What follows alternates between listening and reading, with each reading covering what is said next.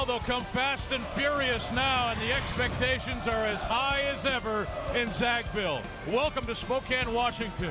The Gonzaga Bulldogs ready to host the Idaho Vandals out of the Western Athletic Conference. Gonzaga, well, frankly, this is one of the hardest, if not the hardest place to play in the entire country. Gonzaga 53-2 in this building, and they've defeated Idaho 12 out of their last 13 meetings. Greg Heister and Craig Elo. And before we start talking about tonight, Craig, let's jump back to Saturday. Kind of a tale of two halves for Gonzaga. It really was. The first half ended on a bad note for Gonzaga's defense, but in the second half, they really came out and cowboyed up. It was great defense, and it led to a lot of offense. A block shot by Josh Heifeld led to a transition. Matt Bolden playing shadow defense, and then Stephen Gray, reading the scouting report, knowing the play, steals the ball and comes home for a slam dunk. So the defense really shored up and got Gonzaga going in the second half. Now, Austin Day has had a lot of nice games in his early Gonzaga career, but oh my, does he love season openers. Oh, no kidding. Last year, he launched his career with a double-double. And again this year against Montana State University Billings, he comes out and has another double-double to start the season. You add that with one in the middle of the year last year, Austin Day's doing great, but I tell you what I like best in that highlight you saw right there, this young man can block shots, and he's gonna lead this team in block shots. Wow, is it getting loud in here?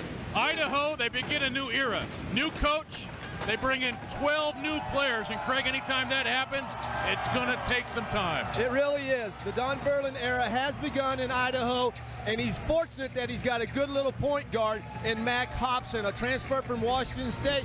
Mac goes over to Idaho, where his dad, Phil Hobson, was a great player, and Mac can really play. He's a good little ball handler, primary ball handler, so the ball will be in his hands most of the time. Loves to drive to the basket. There's one layup. Got a little hurt on that, but oops, what happens again? Here he goes again on a drive. Gets there, same reaction. Look, ouch. But the best thing is he saw him finish both of those shots.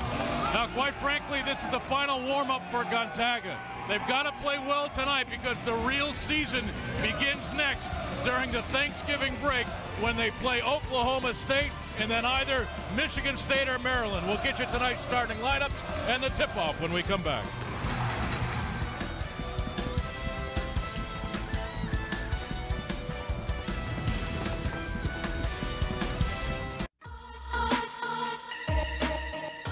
The Gonzaga Bulldogs tipped off the 08-09 season with a victory, but it wasn't easy.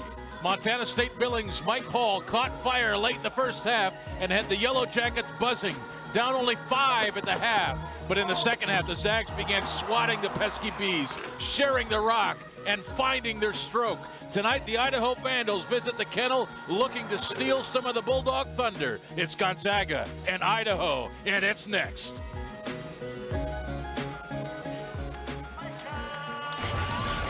And welcome inside the McCarthy Athletics Center in Spokane, Washington for Gonzaga and the University of Idaho. I'm Greg Heister along with Craig Elo.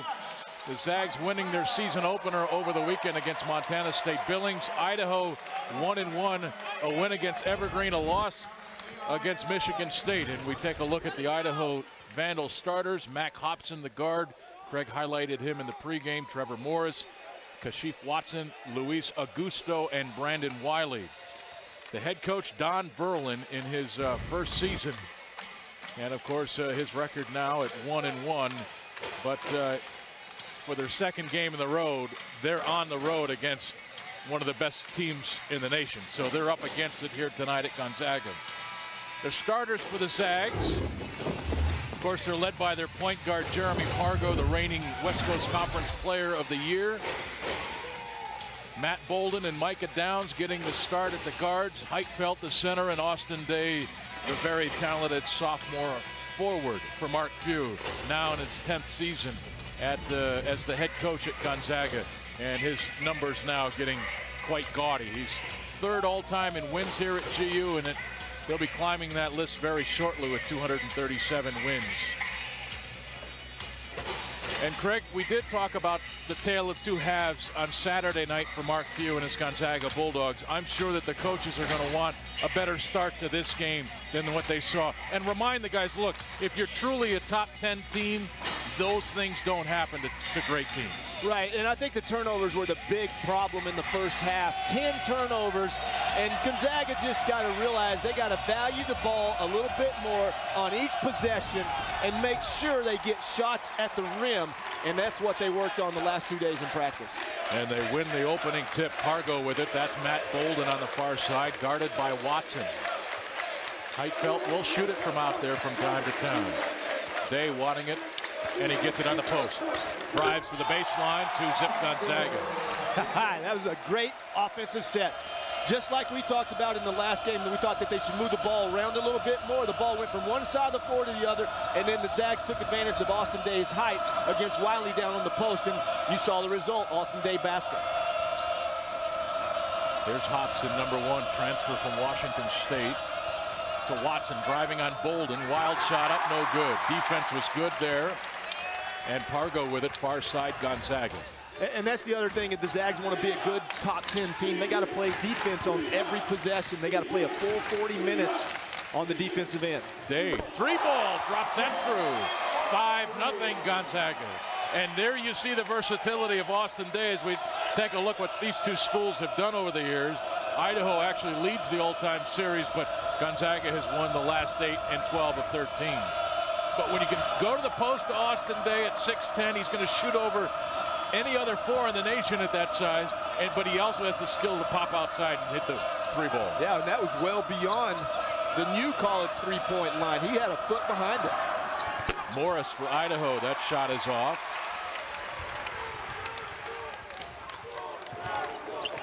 Micah Downs. Here's Heitfeld on the post. Backing in. Shot away. Draws the foul. Free throws coming. And we talked about it the other night, the Saturday night game against Montana State University Billings, where we thought they were rushing shots. They probably could have made a few extra passes, and that was, that was brought up at practice about making a couple of extra passes, make the defense work a little bit more, and you'll get a better shot than what they were taking. And right there, you saw another possession with Josh Heitfeld getting the ball in the post. Foul on Luis Augusto, our first of the game. All right, let's take a look at Craig's eggs now, the keys to the game. Well, this is the first and foremost. This was addressed at practice just the other day.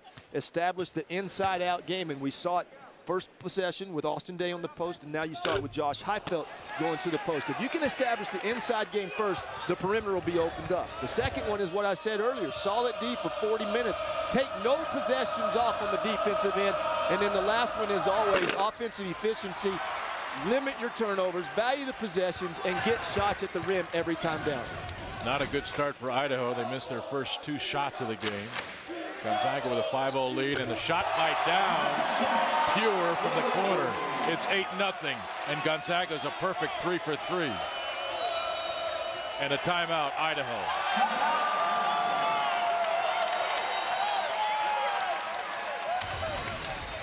I think Coach Verlin had seen enough.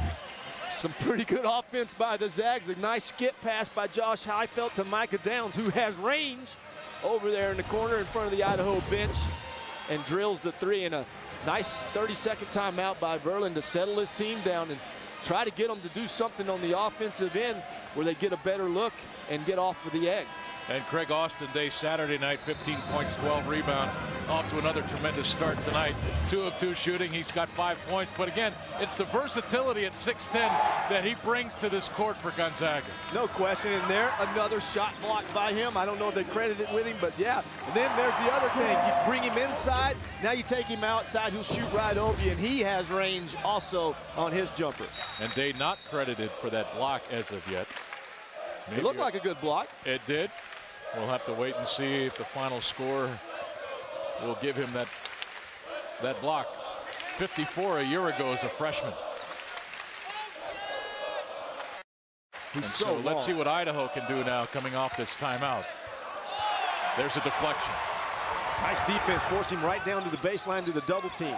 Pargo knifing through the middle. And 2 more, 10-zip Gonzaga. I like that play by Jeremy Pargo. He didn't get out of control. He was in control the whole way down with the basketball. Saw a little seam in the defense and went for it. And then you know as well as I do what he does in there. And the steal by Micah Downs. Can he finish? Bang! I guess he can. Can he finish? Did you see that? Oh! And now the pressure. You can hear the crowd.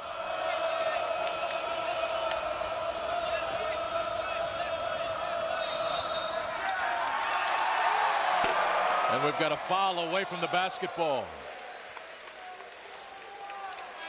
Well, I will say this.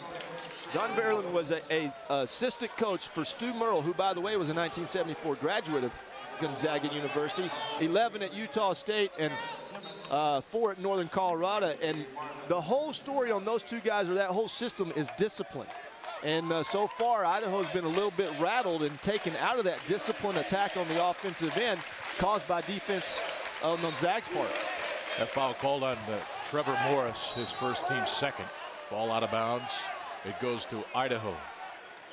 Well, if Austin Day needs to work on something in his game, it might be the high-low pass. That's a signature move, bread and butter for the Zags. And Josh Highfeld had his man locked and sealed in the lane. Austin Day's got to find a way to get that ball to him. And the foul call there on Matt Bolden. And it's obvious in the first 3 games for Idaho what they really need to work on this year. Gonzaga's off to a perfect start shooting the ball. They're 5 of 5. In their loss to Michigan State, the Spartans shot nearly 60%, and they hit 11 three-pointers in that game. So Idaho's got to play better defense. They're a really small team. There's no really big center or big forward out there. A lot of guard-sized guys, so it's going to be tough on them to challenge, jump shooters unless they're right up in their grill. Hobson drives, and the travel call. I thought it was going to be a charge, but Mike Peterson, the head official, says nope, too many steps, turnover. And that's 4 straight turnovers now for Idaho. As Matt Bolden goes out, Stephen Gray checks in. Well, when they look up, that'd be the Vandals, look up at the scoreboard and see themselves 12-0. They start forcing things a little bit. And, you got to credit defense on the Zags' part also for causing those turnovers. I've seen a lot of good pressure and a lot of good help. Downs missed the shot. Gonzaga's first miss of the game. He was looking for a foul. Here's Wiley with it. Hand off to Brandon Brown, number 22, out of Philadelphia, Pennsylvania, the senior.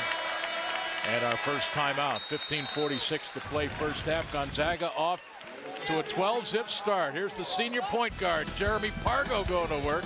An easy bucket inside. And then the defense. Micah Downs and the big finish. 12-zip Gonzaga.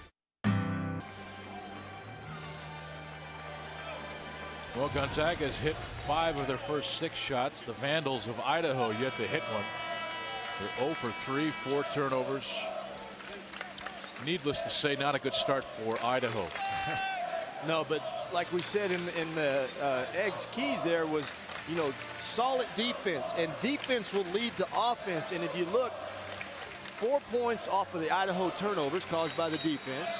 4 points fast break points, so that means the defense was good on the other end. So 8 of the Gonzaga's 12 points have come from what their defense has caused.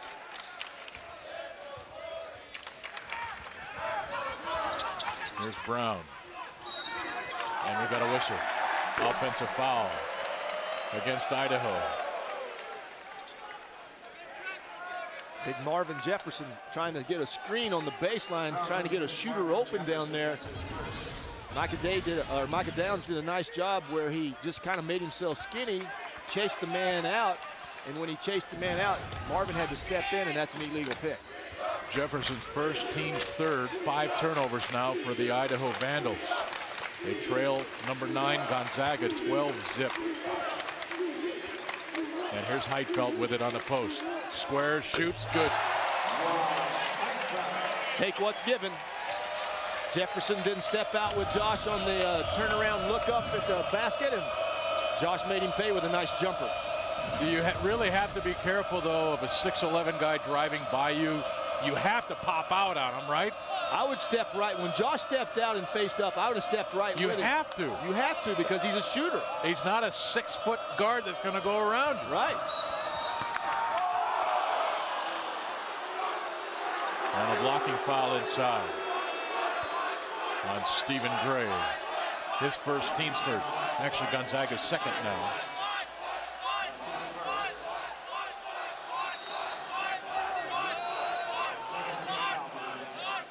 Gonzaga now 6 of 7 shooting.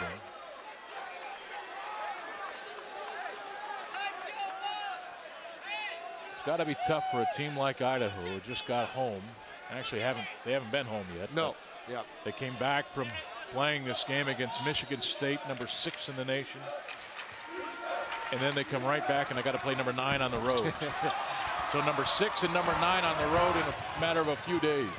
Pargo drive, pick out Gray, 3 ball, no good. See, that's not a bad shot out of transition, though. A good penetration by Pargo, and then a kick out to Gray. Jefferson traveled. And how about the transition back into defense after the missed shot? Pargo penetrated, and who was the first guy back? Jeremy Pargo. That's excellent. If your leader's doing that, then the rest of the guys will follow. And didn't pick up a silly foul. Did you see him not reach in? He knew Marvin was going to have a little trouble down there with the dance. Step back. And Jeremy, in the past, would have reached in and tried to slap and steal the ball away, but that time was very smart not reaching in. Down. The 3 ball from the corner. On Saturday night, Gonzaga took 16 threes in that first half. They made just 4. They're 3 of 4 in this game. Yeah, 29% on one game, and that's not typical for Gonzaga. They usually get better looks. I just think they rushed a lot of their shots. They were so anxious to play that first game. Brown trying to work on Micah Downs, threw it to Jefferson. He backs inside, little sky hook, no good. Rebound, Ira Brown, number 50 in there. Pargo with it near side.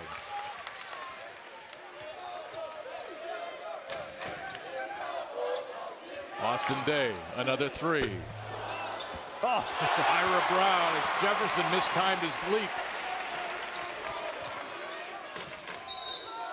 And the foul called on number 32, Kashif Watson. Micah Downs, perfect from behind the arc, 2 of 2, great form.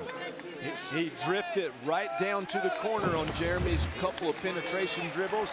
Got himself squared to the rim. Everybody will say 10 toes to the rim or your shoulders square to the rim. You usually got a good chance of making it. Micah had both his feet set to the rim and also his shoulders. And he's as talented as anybody out there on the floor, and he's got to realize that. His feet are set prior to catching the pass. Exactly. In anticipation. And Pargo delivered it right in the shooting pocket where Micah had his hands ready to shoot the basketball. And when you get all that going for you, it's usually a good result. Austin Day driving with the left hand. Went right at Luciano de Sousa that time, number 13. Jefferson inside, foul called on Stephen Gray. Gray picks up number 2, that's 3 on Gonzaga. And not a bad foul by Stephen Gray. When the big man Marvin Jefferson's that deep in the paint, you don't want to give up easy baskets. You got to make him pay, and Stephen did a nice job of going for the ball. So Idaho still looking for their first points. And question is, will he get them at the free throw line?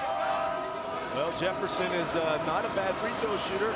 He's only 33%. Doesn't show it there, though. Yeah, good looking nice shot. Arc, yeah. The junior out of Merced, California. Gray goes out of the game with those 2 fouls. Micah Downs checking right back in. And also Dimitri Goodson, number 3 on the floor for Gonzaga.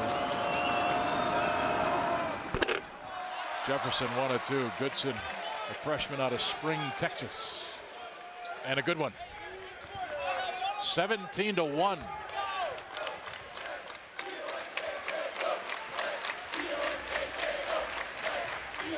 Brown inside, Austin Day. I think Austin was expecting Ira to shoot it. They give it to Idaho, much to the chagrin of these fans and Austin Day. So Mark Few going small here, Craig. We'll see some of this year. A lot of it, actually. Well, I think it's a good lineup. I think he's got a lot of choices, and when your lead's up, 16 points, you can experiment a little bit with your rotations. And I say that, and Josh Heitfeldt's off the bench ready to check in. And if you notice last possession too, Coach Verlin moved the Vandals into a 2-3 zone. They were getting beat pretty bad on the offense going man-to-man, so now he's going to try to pack it in and make Gonzaga shoot from outside. Brown drives, missed it long. Bolden with the rebound. Bolden running the point. Into the corner, out to Goodson. Here's Day. And already we're seeing a lot better ball movement on Gonzaga's part. Instead of taking early shots in transition, you're seeing a couple extra passes being made. Foul called on Austin Day, who clipped Hobson as Hobson had turned up the floor and was running to the other end. Day was falling and ran into him. His first personal, 4 on Gonzaga, 17-1. 17-1, Gonzaga off to a great start against the University of Idaho. Jeremy Pargo, the reigning West Coast Conference Player of the Year, now in his senior campaign. He's the consummate leader, both vocal and he leads with actions. He really does. And last year, 33 games, Gonzaga played 14 teams that had berths in the NCAA tournament. In those 14 games, Pargo averaged 15.8 points, 9.3 points a game versus everyone else. So the young man knows when to play in big games. But right now, the 2 games he's played this year against Montana State, University Billings, and Idaho, the main thing that I see that he's doing really well is distributing the basketball. 10 assists the other night against Montana State Billings. And De Sousa buries the three-point bomb, 17-4. De Sousa out of Brazil. Came to Idaho by way of Levelland, Texas, South Plains Junior College.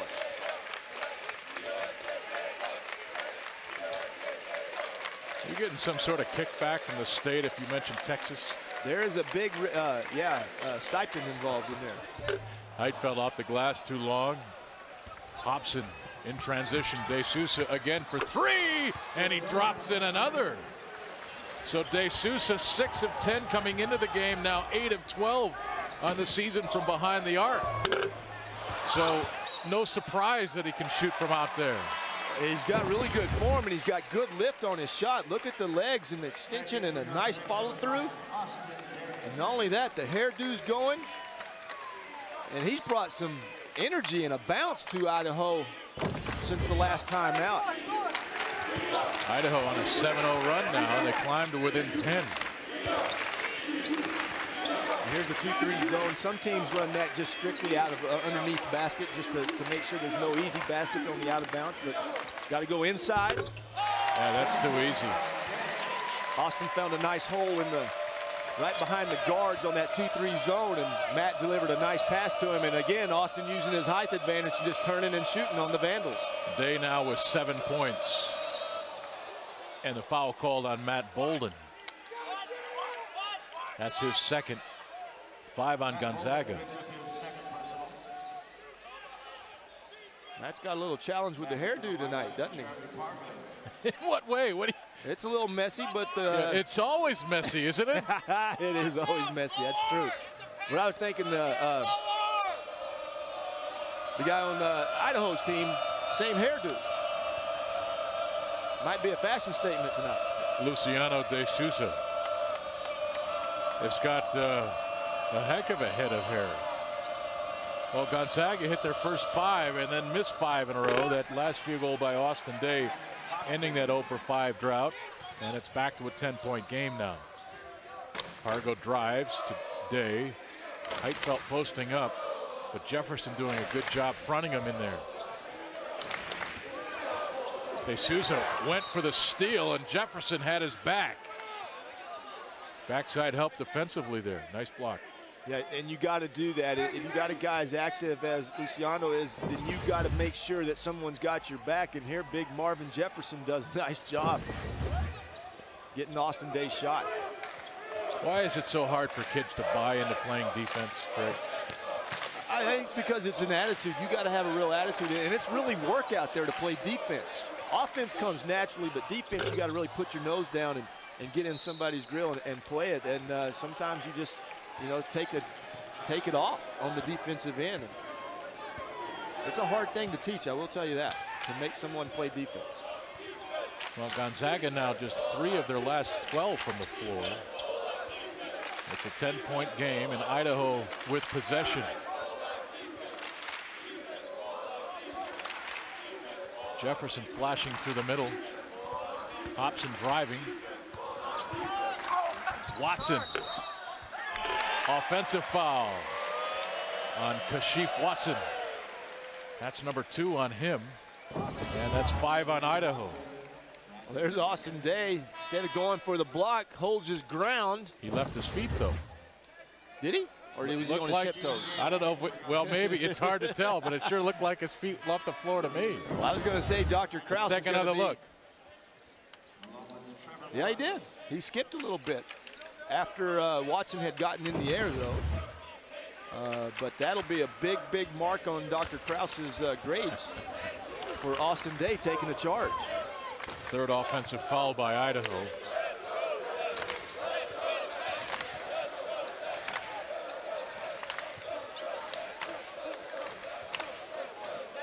A lot of talking going on out there with the Zags. Pargo just spins, drives, hangs, missed. Heitfeld had it, Downs picks it up, scoop shot, count it, and a chance for three. Well, I was fortunate enough to work with Steve Nash in some camps, and he said all point guards need to have a solution if you're going to leave your feet. That time it looked like Jeremy had a solution, but it was taken away from him, and he had to throw up a shot. But luckily, when he threw it up, Micah Downs crashed the boards and got the rebound and put it back in. And it should be pointed out that if you're Steve Nash and you're playing in the NBA, if you leave your feet, just throw it up, chances are your teammate's going to go get it. Someone's going to go get it. You're exactly right. At this level, we're getting close at Gonzaga to having those caliber of athletes, but not quite there.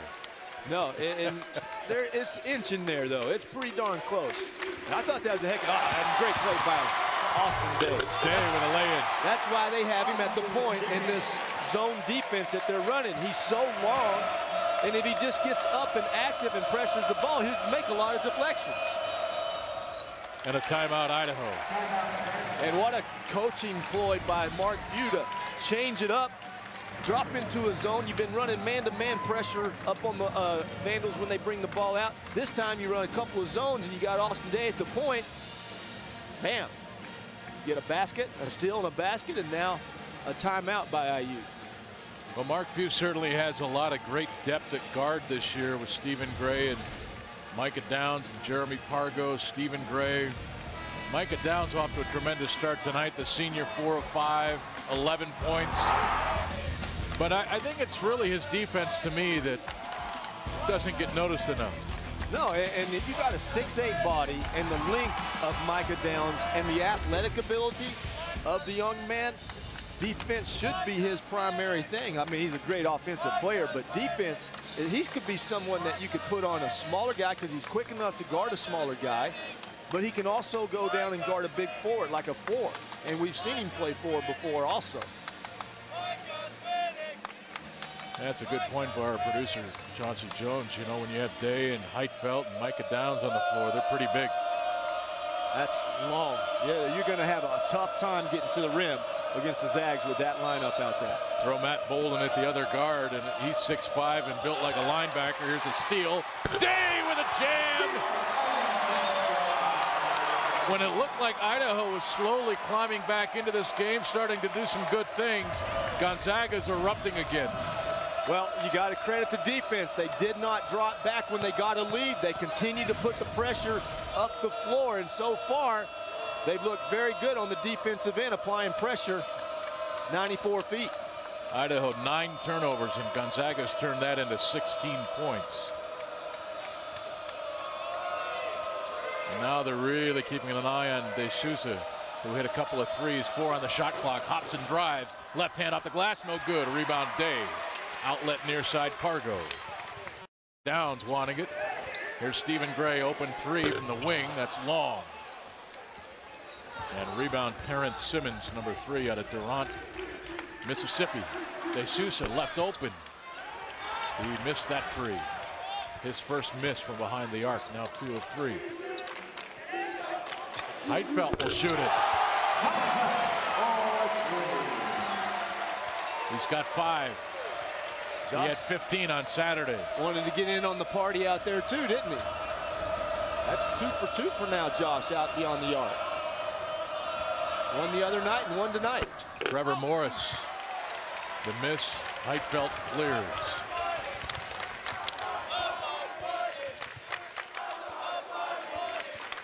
Pargo. This goes 1-on-1. And the reverse off the glass. That was shake and bake. He shook. Mac Hobson bought it, and then he baked him right on the baseline and took him up. And Jeremy showed some new stuff down there. Gonzaga on a 14-2 run.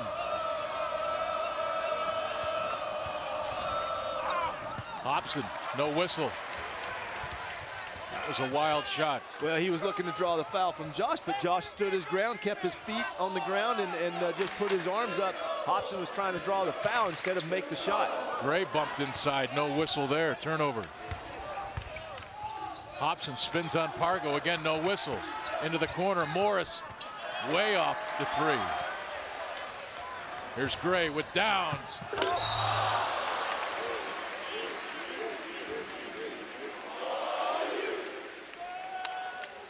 Austin Day. He had a great game Saturday night, and he's off to a tremendous start again. The steal, the hammer. He's got 11. Gonzaga's up big. Wow! Off to a dominant start at 31-9 over the University of Idaho.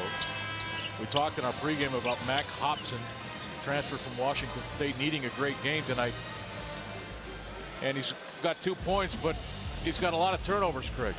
Yeah, well, he's going to handle the ball. You know, he's the primary ball handler, so he's going to have it in his hands a lot, so there's going to be a lot of opportunities for turnovers, but really making some bad decisions on his part. I think when you get behind by the score that they're behind, you start forcing things a little bit and trying to do too much. You got to stay within your game and not try to do too much, and right now, Mac Hobson feeling a little frustrated with 3 turnovers and only 1 assist. And listen to this, Idaho went 11 straight possessions without a point. Then they scored on 4 out of 5 possessions. Since then, it's now 8 straight possessions without a point for Idaho. So they're streaky within their own team. They are streaky, but again, I'm going to credit some Zag defense for that. I mean, they've been swarming the basketball. They've been relentless on the pressure. And it's like a sense of urgency for them to play that way and to make Idaho make mistakes. So as bad as Idaho is on being streaky, give defense a lot of credit on the Zags part. That last foul called on Brandon Brown. Gonzaga's into the bonus. Micah Downs leading all scorers with 13. And Goodson adds a whole new thing for Gonzaga. And that's a little ticky-tack foul. But he's out on the front, pressuring the ball, making it hard for Idaho to get into their offense. It's number 9 Gonzaga hosting the University of Idaho at McCarthy Athletic Center in Spokane, Washington. I'm Greg Heister along with Craig Elo. And the Zags off to a 33-9 start. And the steal, Stephen Gray, the two-handed hammer. And it's 35-9. Well, I'm going to give credit where credit is due. Brandon Wiley just threw that ball in front of the students, and they were all over him, and he was smiling back at them. And when he turned to throw the ball in, Goodson slipped right in there and took the ball away, and then gave a nice assist for Stephen Gray, who was following on the play. So credit to the student section on that one. There's Trevor Morris. Watson inside. He draws the personal foul, and number 32, Kashif Watson, will shoot free throws. Yeah, right in the student, and then just a bad angle to make that pass. If you make that pass and it gets stolen, guess what happens? You get slammed on. And you see some of the instinctual play by a freshman there. Oh. Goodson knew right away where he was going with that basketball the minute he took it away. Yeah, you watch the NFL, right? You watch those cornerbacks that are so good that can break on the ball when they see the eyes of the quarterback. Oh, my gosh, Goodson has that. He broke on that ball as soon as Brandon Wiley bounced past it in, and then, boom, he got the ball. Kashif Watson out of Las Vegas, Nevada. I get the feeling that this Gonzaga coaching staff wishes they could just get to the meat of the schedule now tomorrow. This team is pumping on all cylinders here in the first half. Yeah, but you want to get a foothold on what you're doing, and 2 tune-up games will definitely help you. A near turnover, great hustle by Stephen Gray, and then the over and back call. So that's a turnover, and it'll go to Idaho here.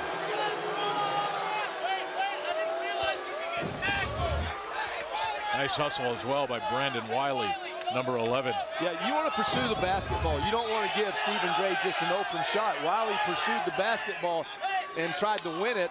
And by causing that, Steven had to go to the ground to get it. And when he did that, he slid right across midline. Terrence Simmons, number 3 with it.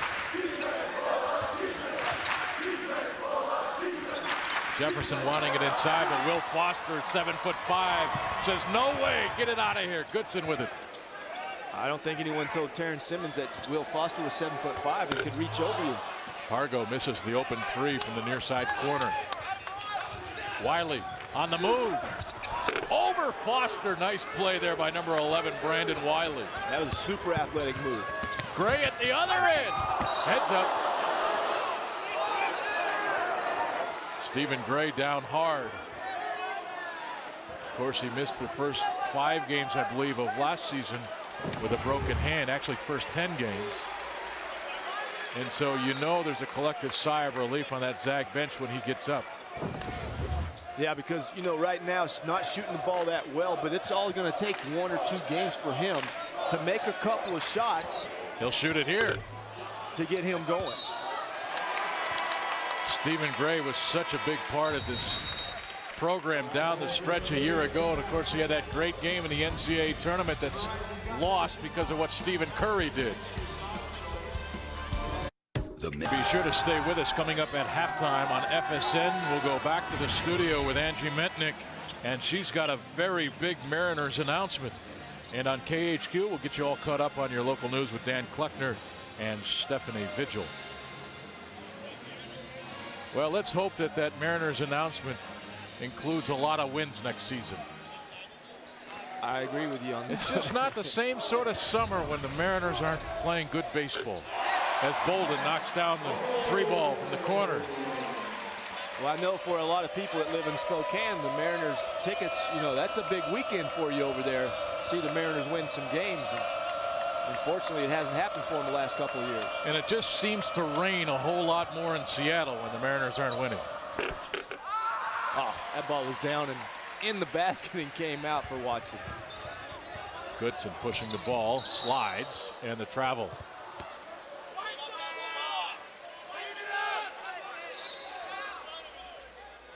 You know, it's always amazing to me when you see a kid with his caliber of quickness and speed, why they chose basketball. When quickness and speed is obviously made for the football field.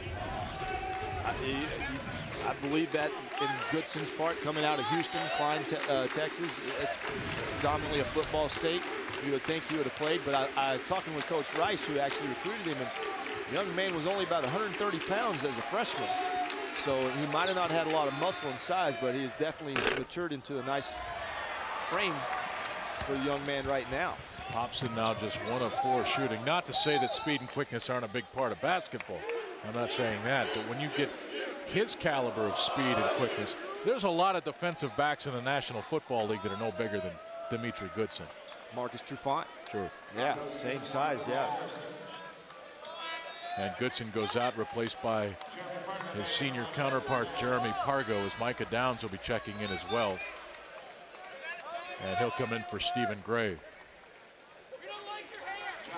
Hey, you met Jeremy's cousin at practice yesterday or shoot around today? Okay. Did you meet him? No. Oh, I did. I met him. He's in from Chicago. Were you asking if it was me or you that met him? I thought you met him too. Oh, but, no. I just wanted to say how Jeremy keeps it in the family. The cousins even come out to watch the young man play.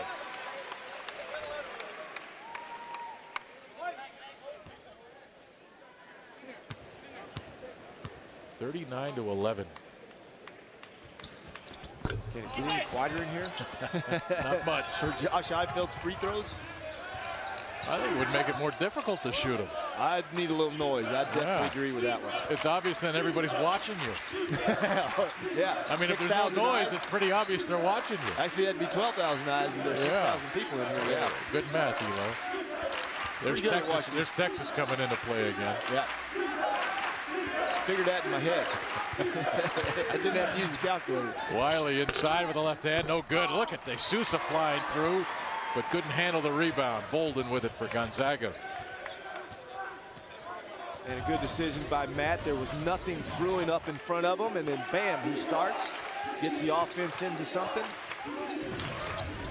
But there's a tell of the tape right there. 22 rebounds to 10 for Idaho. And this is an Idaho team that actually out-rebounded Michigan State in that loss, 33-31. I would hate to have been at Coach Izzo's practice the next day. I guarantee you they were running some drills on blockouts and getting after the ball.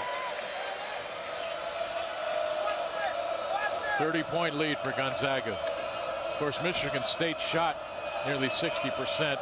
They hit 11 threes, so there weren't a lot of misses to be cleaned up on their offensive end. Watson. New clock. Look at Jeremy keeping him on the sideline. And the carry call. We saw it 3 times on Saturday night, our first of this game. Well, that was a great switch on the sideline by Jeremy Pargo, keeping Brandon Brown on the side after the dribble handoff. He just exploded on the guy, kept him over there, totally took him out of the offense, and then it broke down to a one-on-one, and Bolden even steps in and causes the turnover. That's a good call there. That one was pretty obvious. Bolden would have taken that ball away. Downs. Uh-oh. That one rattles through. Downs now with 16. Fuego. Man's hot right now. Caliente. Gonzaga on a 25-2 run.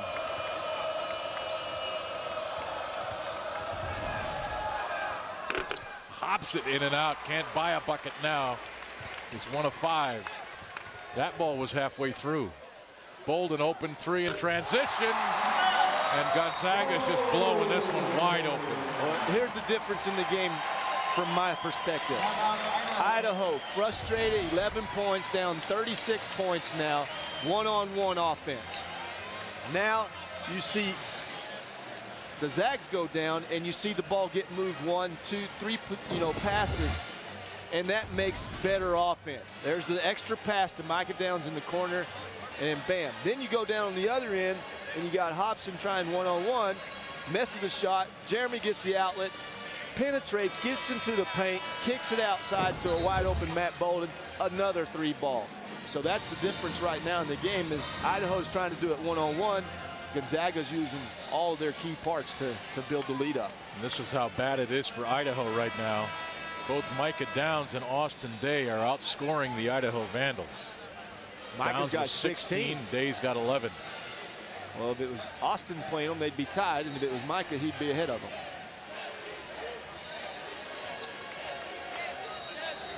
And Idaho's made just 4 field goals, 4 of 20 now. Well, as bad as it may seem, you still got to play the game, right?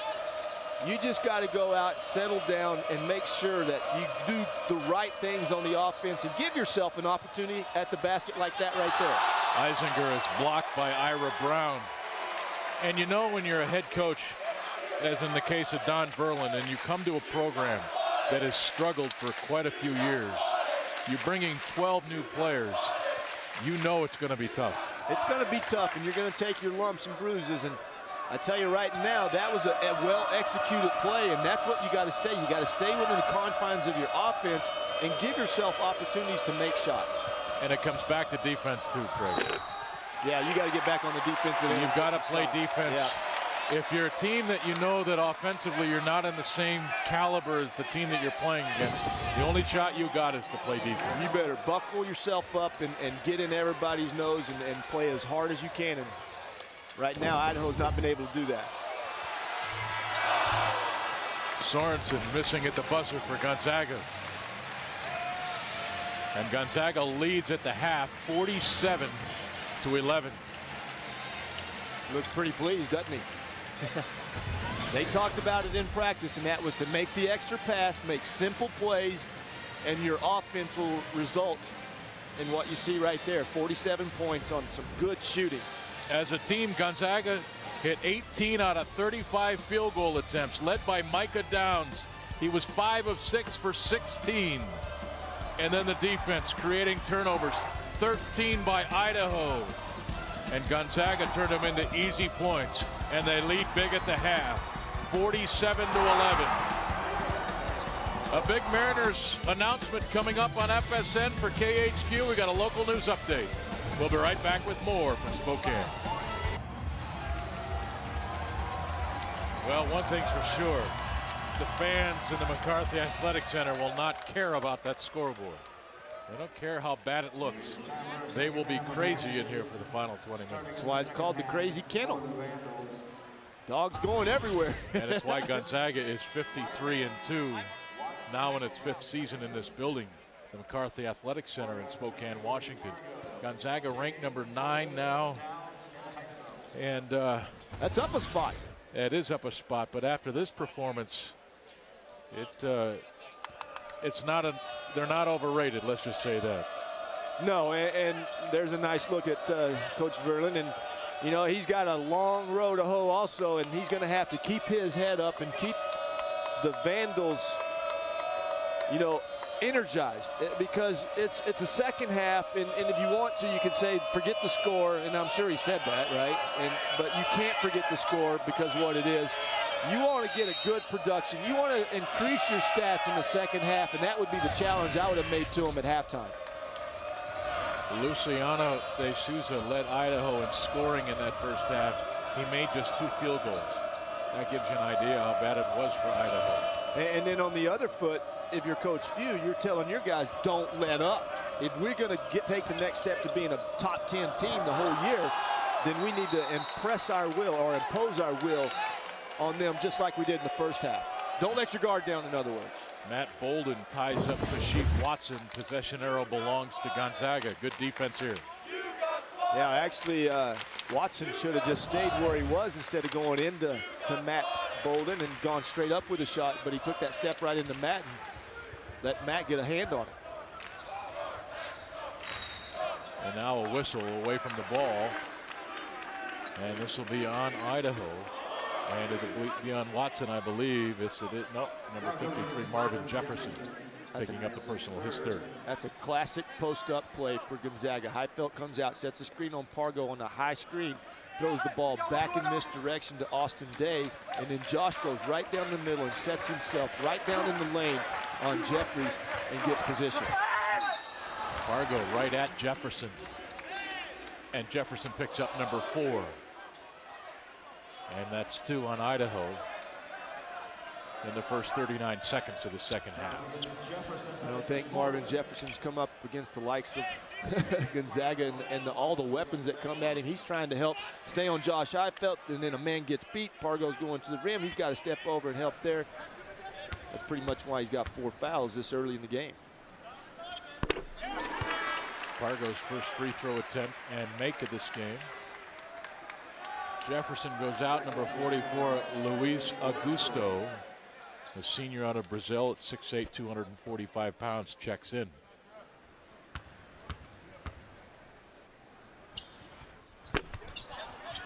Pargo 1 of 2. Thompson pushing the ball right into the lane, throws up a wild one, and draws 2 free throws. That time, Hobson does a nice job of reading. Mac Hobson going down on the floor, reading the Gonzaga players. Their backs were all turned, and with their backs turned, he took it right to the paint.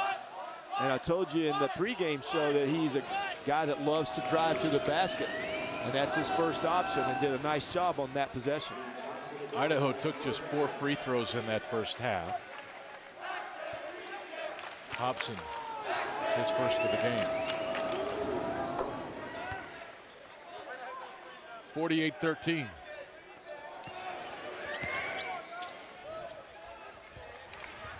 Idaho goes to a 1-2-2 half-court press, gets a turnover out of it. There's Wiley. Watson, nice finish. Good ball movement. That time the turnover was caused because Zags didn't, again, another turnover, and the ball's pushed up again, and Watson's going to finish this one. Heitfeld goes down hard, and he picks up the personal foul. So Idaho showing some life here to open up the second 20 minutes.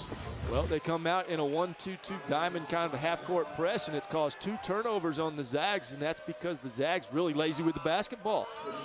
First half, they really passed the ball, moved it around. The 2 turnovers came from Matt Bolden on our side of the floor.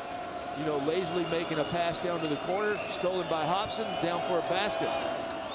This time, Pargo takes it over into the corner, and instead of attacking the zone, he kind of just dribbles lazily across, allowed the double team, and got another turnover, and now 2 free throws by Watson. He hit the first one.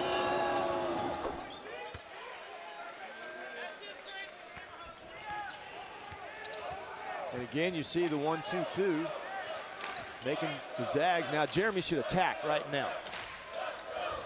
Attack, dribble to the middle. To the middle, or throw the ball up the sideline and keep the ball moving. That's how you beat the zone. You want the zone to go one side, overload it, and then quickly move the ball to the other side.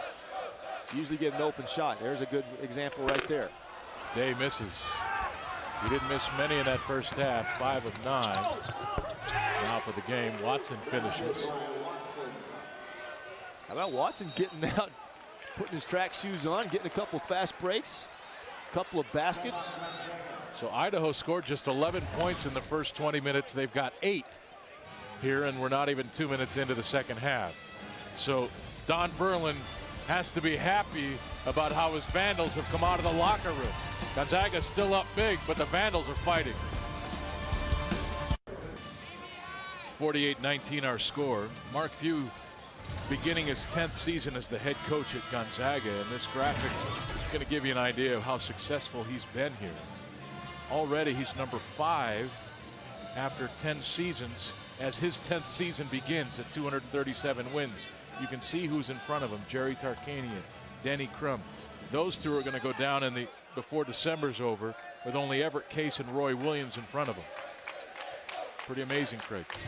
It's absolutely astronomical what he's done in 10 seasons, and you know, been at GU over 20 total years as an assistant, and now 10 as a head coach. So he's been here a long, long time. Stephen Gray, the 3 ball, and that might get Stephen going. That one came off his hand really nicely.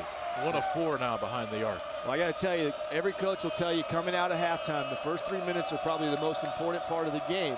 You want to establish and set the tone for the rest of the game. Idaho's beaten Gonzaga in the first couple of minutes here, and Gonzaga's got to respond with some tough defense and good offense. Hobson misses, and a foul called on Josh Heitfeld.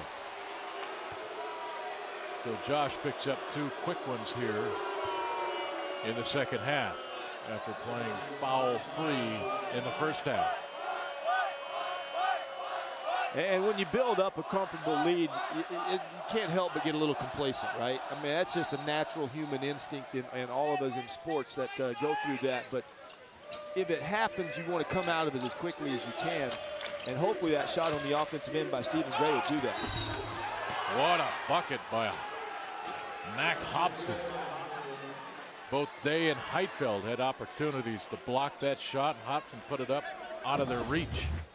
Yeah, it's kind of deceiving on his quickness, and just gets into the paint against Austin Day and gets his body closer to the rim. And Austin wasn't good enough or long enough to block the shot, and Heitfeld was out of position too, and Hobson throws it in off the backboard for a 3-point play. And with the 3-point play, Idaho now has already equaled their first half point total here in the second half. Less than 3 minutes in. It's a very good sign for him, don't you think? Hey, this world's about progress, right? Not perfection. It is. Heitfeld. Nice high-low game from Austin Day to Josh Heitfeld. And again, another bread and butter play for Gonzaga is right there, what you just saw, high-low. And Josh Heitfeld doing a nice job of sealing and getting that pass down from Austin at the high post. Simmons, open 3, and he bangs that through. So Idaho looking much good, much better on the offensive end as Stephen Gray makes him pay at the other end. Should point out it wasn't a 3 on this end by Simmons, just a 2. He was inside the line, okay, and then what a great job by Jeremy Pargo. They work on this in practice almost every day to warm up with. push the ball ahead. If someone's up ahead of you, give it to him. Make the defense react to it. Golden with a deflection. Pargo runs it down.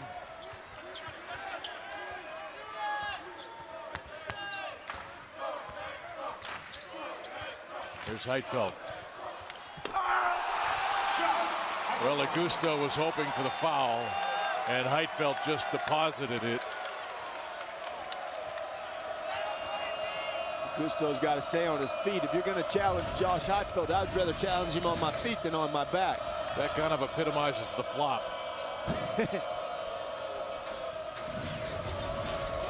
Watson, kick out, Wiley, jumper, no good. Pargo with a rebound. Austin Day calling for it on the post. Heitfeld shoots the three off the front of the rim. It'll stay with Gonzaga when we come back. Idaho playing much better here in the second half. But Josh Heitfeld starting to get it going. He's got 12 with the easy two. 15-18 to play. 15-18 to play. Number 9, Gonzaga still with a large lead over the University of Idaho. Greg Heister and Craig Elo. And let's take a look at Craig's eggs. You like that, don't you? All right, here we go. He established the inside-out game. They've done that. 22 points in the paint, led by Josh Heitfeld. And it's not rocket science. When you go inside, it opens up the perimeter game. And there's 44% on the three-point shooting tonight of 8-18. And then the solid D for 40. Hey, I'm going to have to say they're slacking off here in the second half. I'm not real impressed with the defense coming out. And an offensive efficiency is definitely there. Only 7 turnovers and 53% from the field. That means every possession down the floor, they're getting good shots. Foul called here on Watson. That's 3 on him. Yeah, Last 3 minutes and 22 seconds, Idaho has scored 13 points. I should have said they're napping on the job right now to start the second half on defense. That's 3 team fouls here on Idaho. Micah Downs missed everything. Simmons open, rattled out. Day and Gray and Downs had an opportunity at that rebound, and they lose it. You know, it's not a bad shot by Terrence Simmons. He's a 50% three-point shooter right now with only 2 games. But I tell you what, if there's any way to get back in this ball game, you got to knock down a few of those pretty quickly. And Terrence Simmons being one of the better shooters from three-point land for Idaho, he has the green light to shoot that. Well, they had just 24 attempts in that first half, so I'm sure Coach Verlin just wants him to get the ball up to the rim. Get something up there. And there's that anticipation that I was talking about on the defensive end. You know, you love guys that anticipate well, and Jeremy Pargo does it as well as anyone. Saw that pass. There's another great anticipation by Stephen Gray. Didn't get that one, but you like the way that they go after the angles of the passes, and they can read it and try to get a hand or deflect it or steal it. There's Augusto, shot blocked by Ira Brown. Wow, when Brown comes flying through the frame, it is something special. And again, that's defense. He came from the offside. The ball went over the top. They were fronting the post.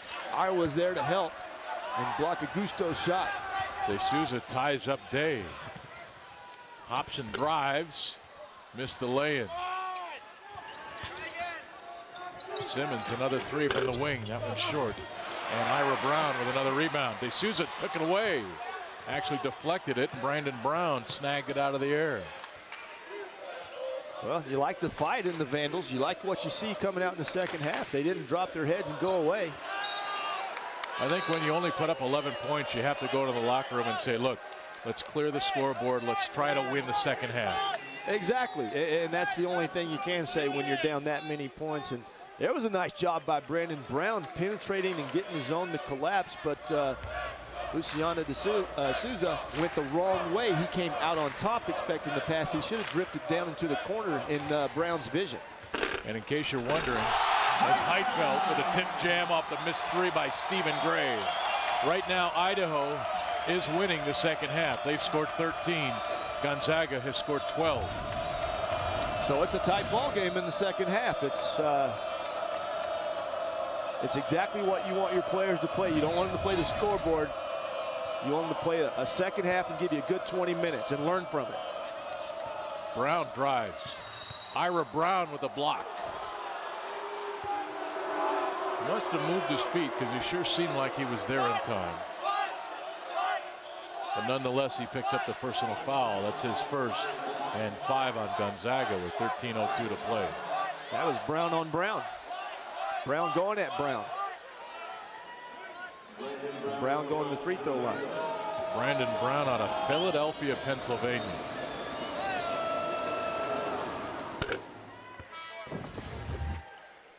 Here's the follow-up. Nice shot by Steven, just a little short, but look at Josh Highfeld crash the boards and dunk it home. And then that must have hurt. Did you see his reaction on that? He had, ah! No, that's called. I like what I did. There you go, straight up. That's where you beat the press, straight up the floor on the sideline. Dimitri Goodson back in there for Gonzaga. Here's the feed to Heitfeld. De Sousa with the foul. Heitfeld got it back, but the flush coming after the whistle. So De Sousa picks up his first personal. That's 4 on Idaho. I like De Sousa's energy. I like what he brings to the game. A lot of South Americans playing in the NBA right now. They have a lot of energy. Young man from Brazil has that same energy that some of those guys play with in the NBA. Heitfeld not having his best game from the free throw line. He's 1 of 5, 14 points, 6 of 9 shooting. A couple of guys I was talking about, one's in Houston. I have a tough time pronouncing their names. Luis Scola, and then there's a Verahejo in Cleveland, so that's tough. Verahejo, I'm sorry. So, got to work on my Spanish. No, you don't, Elo. It's always the attempt with you that's the special part of it. Thank you. Wiley, here's Morris. De Sousa from the corner. Boy, he's hit 3 of those in this game. At 6'7", he's got a big-time shot, Craig. He really does. I like the lift. I like how he gets his feet up and good jump shot. You know, never has been short on his shots. Loose ball, kicked around. Downs, Hobson, and Goodson. Possession arrow goes to Idaho. No, they say they get a timeout. So they declare possession to Hobson and then say he got a timeout. Well, I tell you again, I like what I've seen out of Hobson. He could have ducked, put his head down and said where the score is, but look at that. He's on the floor trying to get the ball and win it for the Vandals. Luciano De Sousa. Sounds like an opera singer. He's 3 for 4 from behind the arc. All of his points coming from over there. He's got 9 points, and they're almost from the same spot. The first 2 anyways. Yeah, I tell you again, look at the follow through. He's got good form on it. His feet are set. He's got good lift. And he's got the hair for flair. I'm telling you, those guys from South America, all of them have that. They all have that. Young man from, help me with this one too. Mateo, Brazil. Mateo, Brazil. And even some students in that guy's from Phoenix. He told me he was from Phoenix. Yeah. Idaho outscoring Gonzaga 17-13 now in the second half. With possession. Brown lost the handle. Tried to do too much. Gray, Gonzaga with the numbers. De Sousa missed the block. Goodson got it back. Got it to Gray. Little jumper from the baseline is good. Effort play on Gonzaga's part. Goodson going down on the missed shot and getting the rebound and finding Steven for a mid-range jumper.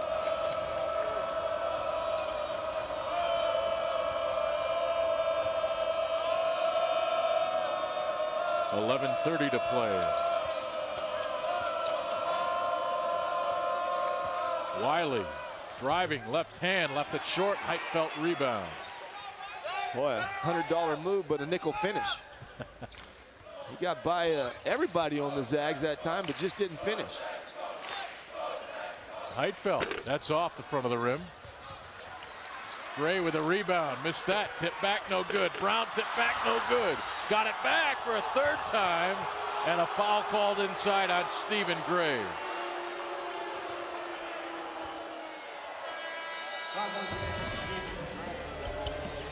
We'll deal with it when we come back, but the Zag bench getting it done tonight for Mark Few. Ira Brown, the steal. This is Stephen Gray. And there's Goodson. 62-28. Much more difficult now for Gonzaga as we look beyond tonight's game. The Old Spice Classic beginning at the 27th of November. They draw Oklahoma State to start, but then look who they play in the second round. Yeah, they can either draw Michigan State or Maryland. I'm going to assume Michigan will beat Maryland. Maryland's a good team, though, too. And then that winner can go to the championship game, and that'll be a heck of a tournament down there in Orlando. I hope they don't go to Disney World. I hope they stay in there and play their games, because that's going to be some fun down there. And you see there Tennessee also in that tournament, so Gonzaga has an opportunity. It could work out where they play Tennessee twice this season. The Vols already on the schedule later in December. Well, Oklahoma State, a whole new era down there. Also, the Suttons are gone. Travis Ford is in. They got a young man, Byron Eaton, that plays good defense. So not going to be an easy game for the Zags that first one. So they got to take care of business in that first one so they can get to that second one. Micah Downs looking for the foul there on the miss. Didn't get the call. As we talk more about Oklahoma State, Gonzaga's first matchup on the 27th. New coach there as well, but I tell you, they've got a senior guard, a really nice player in Brian Eaton. Well, if you got a guy that can pressure the basketball 94 feet and come up with steals, just making guys turn it over, you know, that's the kind of guy you want, and that's what Brian Eaton is. He can do that for you. Gonzaga's hit just 2 of their last 11 field goals, so their offense gone a little cold as Dimitri Goodson heats it up a little with the big step right down the middle. The big step got himself under control. Instead of going into the defender who was trying to draw the charge, he goes straight up and avoids the contact and floats it in with the right hand. Watson bangs into Bolden, missed the shot. Off of Idaho, so take another look at Dimitri Goodson. Look at this little change, crossover, and then boom, gets under control. Didn't go quite straight up, but up far enough to avoid the contact. And there was contact, so explain to us why that's not a foul, Craig. Lucy, you got some explaining to do. I don't know. That's Louis was there. He was right there, but I think he fell before the contact came. Does that sound reasonable? You're talking about Luciano de Souza? Yeah. Is that who you're calling Lucy? Yeah, you know Ricky Ricardo, you know that show? Lucy! Wow. You got some explaining to do. That's going back, Elo. Pargo just inside the three-point line, left it short. Hobson with the rebound. And if you're wondering about Jeremy, he's got 5 points, but 8 assists. So and the travel. I'm telling you, the importance of Jeremy Pargo, we said earlier in those 14 games they played against NCAA tournament teams last year, he stepped up big and had almost 16 points a game. He doesn't have to score for this team to win. And I think that's part of his maturity as well, Craig, because how many kids coming to a major Division I college basketball program are ever going to want to be told, look, we don't need you for your offense. Just get the ball to the scorers. And he's handling that really well. He learned a lot this summer in these NBA pre-camp draft camps. Yeah, where they told him, look, you want to get to the NBA, show us that you can distribute the ball and make good decisions. Yeah, and score when you're left open. And Jeremy does a nice job of that. And I tell you, if you talk to him, he loves getting assists. He loves setting his teammates up. Frankly, I think last year, too, there were times when this Gonzaga offense would go stagnant. You know, they were kind of out of rhythm, and Jeremy had to score. He felt as though he had to score. This team doesn't appear to have that in them this year. They seem to be a lot more mature, the guards. Yeah, I think, and that's a great possession right there. I thought good penetration by Meach getting into the paint, and then the shooter coming available for him, Matt Bolden. They missed the shot, but now they got the offensive rebound for another one. But those are the kind of things you want your point guard to do. Hit the gaps, draw the defense, and distribute the ball. Oh, wow, that's it doesn't get any easier than that right there. Bolden able just to chest pass to Austin Day, who simply turns around with no defender and drops it through. Well, you got to know that the scouting report for Idaho said wherever Day goes, by gosh, let's have a guy on it. I mean, he's a scorer. And Austin's the type of guy, a type of player, I think, that you're going to have to start denying the pass, because once he gets it, he's scoring. 66-30. At Michigan State in 1979. Don Munson got the University of Idaho to the NC2A tournament. A couple of legends living in the city of Spokane. And Don Verlin will hope to do that down the road for this Vandals basketball program. I was actually at Washington State when Coach Monson was at Idaho, and the 2 years I was there, his teams beat me both years. And every day I see him, he reminds me of that. I bet he wishes he had you, though. He had a great team. Brian Kellerman, Gordy Hebert, I believe, Kenny Owens. Phil Hobson was on that team. That's Mac's father. Kelvin Smith, guy from Pasco, I believe. So he had some homegrown boys. Kellerman was from the Tri-Cities. He got it done down there at Idaho. They were in the top 20 both years I was at Washington State. Matt Bolden gets the lead back to 38. Bolden now with 8 points on 3 of 5 shooting. Knocked away by Bolden. Jefferson got it back. He shoots. Missed it. Bolden with the rebound. Matt Bolden doing everything now in these 2 possessions. When the post catches it on the post, there's one thing you should do with the ball, and Marvin Jefferson didn't do it. He should just turn and look and see if he can make a move, or if you take a dribble into the lane. If you take a dribble where you're standing, you bring the little guy into the play, and that was Matt Bolden. When you take the dribble like that, Matt Bolden was able to slap it away from him. So you got to go somewhere with your dribble if you catch it on the post. You just can't dribble it, or the little guy comes in and knocks it away from you.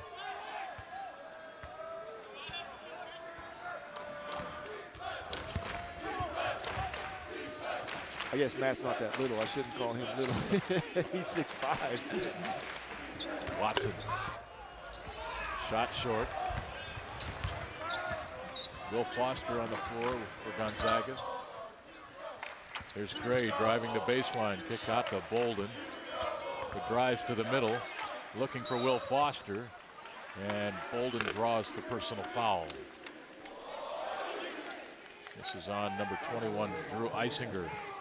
Well, this is an important part of the game for Gonzaga right now. The last 5 or 5:57, take care of the basketball. Don't put up quick shots, and run some offense and see if you can get some rhythm and some timing down like we've talked about before. I think that was great discipline on Matt's part when he caught the ball in the wing. He had an open shot, but chose to dribble in and penetrate and try to get something else. Day with the rebound, lost it out of bounds. And it's Idaho basketball. Well, give the Vandals a lot of credit, Craig. They could have just folded up the tent and walked out of here after that first 20 minutes, but they battled hard. 11 points at halftime. Yeah, I mean, you could fold up the tents and go home. Just make sure the bus was started and just head right out of here. But they came out and they really showed some grit here. I like it. I like what they've done in the second half. They've gotten a little more patient on the offensive end and taken better shots. And it's been a result of, you know, some points put on the board for them. And a carry called on Jeremy Pargo. I think Jeremy did that on purpose. He was trying to see if the officials were ready to call it. No, Jeremy, you don't hardly ever see him do that. His turnovers are never like what you just saw. But look at the start of the season for Jeremy Pargo. 18 assists on 3 turnovers. That's a haul down. Here's Goodson with a steal. Nice Lost pass. the handle. Damn! Oh! De Sousa doing a great job to get back defensively, because Austin Day was going to hammer that like he's never hammered one. Now see, I love that play. No quit in De Sousa. Look at that. Bam! Boom. You know, if you look at the scoreboard, he doesn't have to make that play. But then Austin Day drops into 3. And Simmons was talking to him, and Austin just said, and now a technical foul called on Austin Day.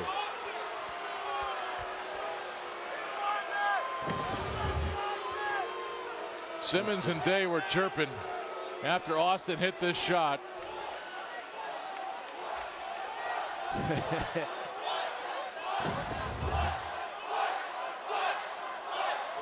Well, if there's one thing Austin Day can learn in the maturation process and the maturity process is that, let your game speak for yourself.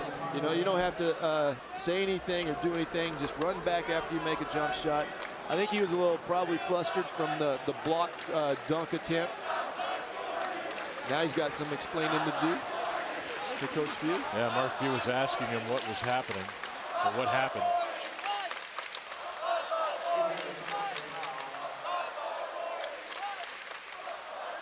But you'll see that young man grow as the season goes on. He'll let his game speak for himself, because that's what's the real backup is how you play the game. It's not how you talk the game, it's how you play it, and Austin's got the play. And he's such a talented player. A lot of that stuff that he gets involved in is just wasted energy, Craig. It's good theater. Don't get me wrong. It's good theater, good drama. I agree it's great with for you. television. And I tell you, Austin Day is one of my favorites already in the history of this program. He is a great, great guy to hang out with and to know. Yeah, he wants to please everybody. Yep, he's a good. Oh. Dimitri Goodson just trying to get in front of the basketball, and he picks up the personal foul. Well, when you're beat in the backcourt, the ball went way back. Dimitri was trying to go for the steal. He didn't get the steal, so now he's trying to run and pick a spot to get in front of Hobson. Hobson keeps the arm out, what you want him to do to protect the basketball. Meach is just trying to figure out a spot in front of him to get to, and I guess there was too much contact in the backcourt for that. Well, but Hobson had the arm bar out there kind of pushing him away, and Dimitri just trying to get out in front of that arm. He's asking for a double foul. He wants the arm bar called. Absolutely. I think it's a valid point, even though we're grasping at stuff here, and we've got almost a 40-point lead for Gonzaga. Well, it's always the view of the official, and the official was on the offside, so maybe he didn't see the arm bar. But you teach that to a 12-year-old. Sure. Keep that arm out there to protect the basketball. Sure.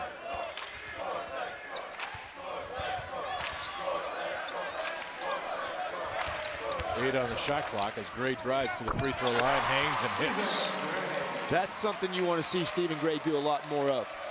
Not settle for just a jumper out around the three-point line. You're a great three-point shooter, but if you can't put the ball on the floor, 1, 2 hard dribbles and pull up, boy, you're going to start getting guarded out there along the three-point line and get no opportunities.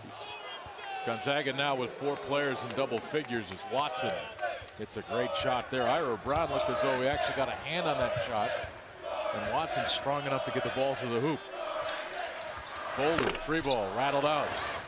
Hey, somehow came up with the rebound.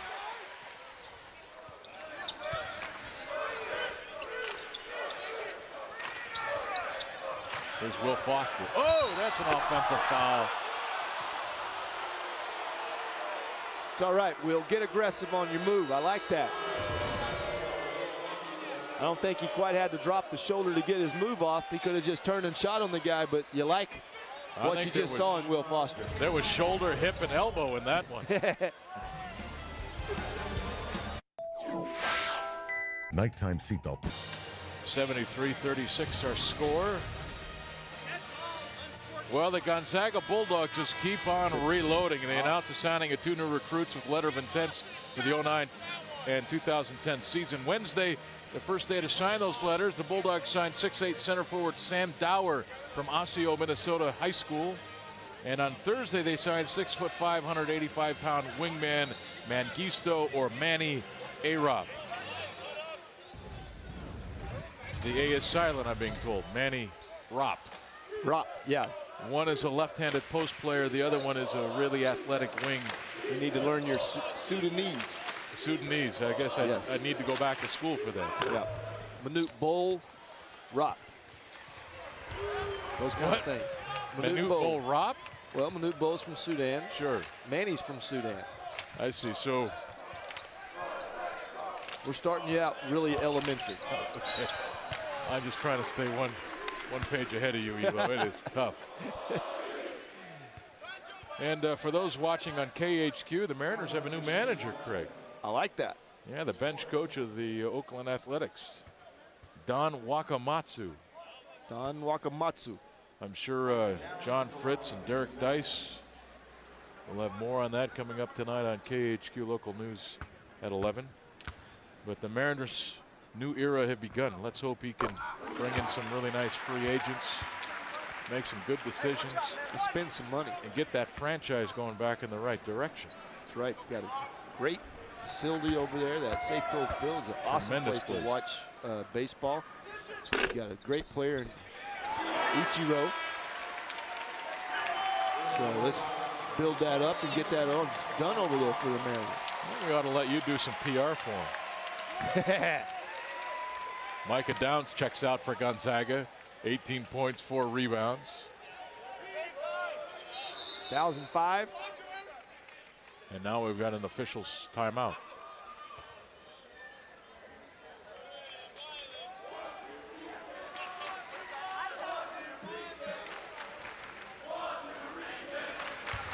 .3:13 to play. And Idaho will have to. Okay, you know what happened there? Let me explain to you. Oh, okay, I can't wait for this. 3:13. Right. Mac Hobson never picked the ball up. The shot clock started. Oh, so but 4 seconds. The clock didn't. But you can't start any clock until the game clock starts. Or no, until the ball is touched. Right, but so Mac let it roll all the way, but the shot clock was already down to 30 seconds, and that's why the official. Right. And the game clock won't start till he touches it. Touches it. So when the game clock starts, that's when the shot clock begins. Right. But it all starts with Mac grabbing the ball, who was letting it go roll up on the floor. Well, you never know. 3:17 to play. Well, I'll tell you back now. They're 3:17. It was 3:13. So the shot clock and the clock started even without Mac touching the ball, which is not good.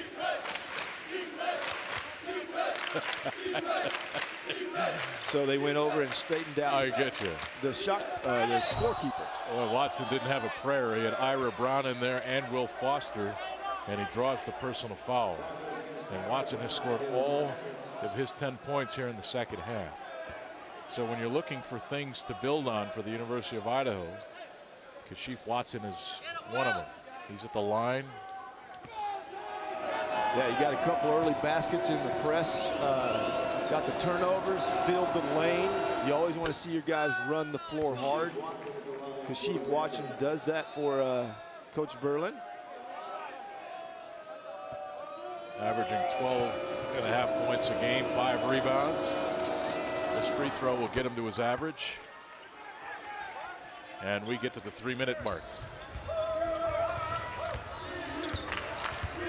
Andrew Sorensen, number 11, in there for Gonzaga. Along with number 4, Chris Pontarolama, got a Quincy Washington. Will Foster and Ira Brown round out the 5 Zags on the floor. Here's Goodson, the freshman, for 3. That's long. Hobson with the rebound. Hounded by Goodson. Hobson takes it right to the rim, gets the roll. And Goodson. Better serve to bring it back out as Sorensen tried to get it to Ira Brown. Too hard, too high. So take a look at the bench for Gonzaga. Star-studded bench there. And the 3 guys in the shirts, Grant Gibbs, freshman, nursing a right shoulder. Robert Sacre, who's got a bad foot, stress fracture in his foot. And Andy Poling will be redshirting this year for the Zags. Nice job by Dimitri Goodson, but there's Robert Sacre in the middle. And Rob will be back to play in that Orlando tournament. At least that's what he's telling me. Now, you don't know if the coaching staff will be allowing him to get minutes yet, because we don't know where he is in his development and being physically able to play. He's missed a lot of time, is the point. Now, is that the trainer's call? Well, I think it'll be Coach Few's call when he gets in the game. But I think he has to be released by the trainer. He'll be eligible to play, I'm being told, when they get down to Orlando on the 27th of November. So he's all the way back. He's working out at practice as Andrew Sorensen hits the 3-ball from the corner. That young man's got 4 career field goals. All from behind the arc. All from behind the arc. He had 2 on Saturday night. Won last year. And you can tell he's a very popular walk-on here at Gonzaga, as they often are at any school. Hobson answers with the three. And we near the 1 minute mark. Here's Chris Pontarola-Mag, number 4, with it. And this place will go crazy if Chris scores. Out of Quincy, Washington. Goodson driving to the middle. What a teardrop. I tell you, if I'm a point guard, that's the one ability that I work on. That's the shot I want in my arsenal. The runner. Yeah, I totally agree with you. If you put a big box right underneath the free throw line, that I would call that a penetration box. If you can get to that box and get up a shot in that area, you got a good chance of making it all the time. You don't want to go too far because you'll meet the big guy down there, right? So if you can stop in that little box, if you just have an imaginary box right where the WCC is, right below the free throw line, and hit that every time and come up with a little soft floater like you just called a teardrop, that is a huge piece of weapon for you as a point guard.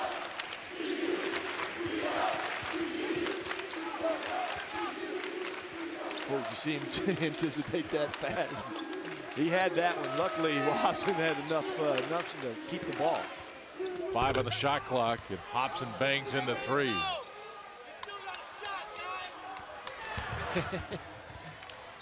And it's 19 now for Hobson on 5 of 12 shooting.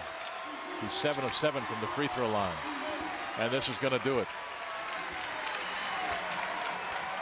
So Gonzaga's 2-0. And now they set their sights on Oklahoma State.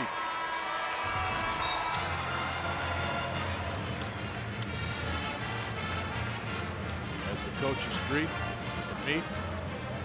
Well, as Gonzaga now, are they there, Craig? Are they there? Are they ready to go into this very difficult non-conference schedule that is in front of them? Well, from what I've seen, this was a pretty good game defensively for them. A full 40 minutes is what I asked for. I thought they had a little slack or a letdown right coming out of half, but yeah, defensively it's about as good as I've ever seen them play. And I tell you, offensively, you don't have to worry about them at all. I think they got all the weapons, and they can go inside, they can go outside, they can put the press on you, they can make you turn the ball over and turn those into points. So I think right now they have fine-tuned themselves to go in to that Old Spice tournament down in Orlando. The Zags with 4 players in double figures. Heitfeld, Gray, Downs, and Day. I'm Heister, he's Elo. Good night from Spokane. Gonzaga wins it 80-46.